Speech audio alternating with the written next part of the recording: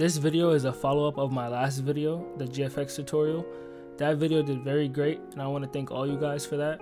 But yeah, a lot of you guys have been asking how to make a background for your GFX render, so I'm going to show you how to do it today. To start off, if you just want quick assets for your GFX, you can simply look it up on Google. You can find different things to add like stars, hearts, clouds, anything you want to use for your background. Literally just type it in Google and put, for example, stars PNG or stars transparent, hearts transparent, clouds transparent, just so it has a transparent background so you don't have to remove it yourself. But let's say you do find something that you really like but it has a background, you can simply go to a website for a background removal and you could do it for free. When it comes to the hearts and stars and stuff like that, these are just add-ons. But to actually change the color of the background, you can just use a solid color like blue, purple, whatever you want.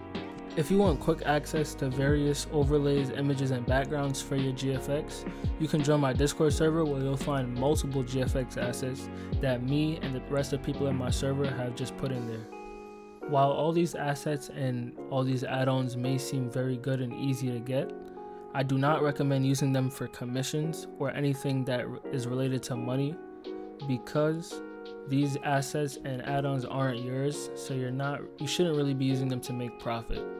But that's just my recommendation. If you still want to use it for commissions, you're more than welcome to. But I do not own any of the assets in my server, and obviously I don't own any of the assets on Google, so use it at your own risk. But yeah, lastly, when it comes to actually editing your GFX and adding the background and add-ons and everything, I recommend using websites like Photopea, PixArt, and Canva to edit your photos. But if you don't have that much experience with editing photos, I'd recommend only PixArt and Canva because these are the easier ones to use. Photopea is for people with a little bit more experience.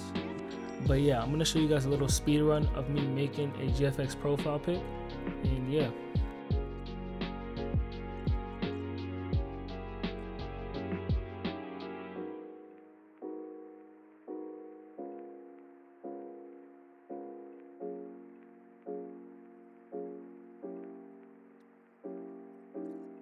So yeah, I hope you guys enjoyed this video. I hope it actually helped you guys out. And if you have any questions, you could join my Discord server, and you can also join for the GFX assets.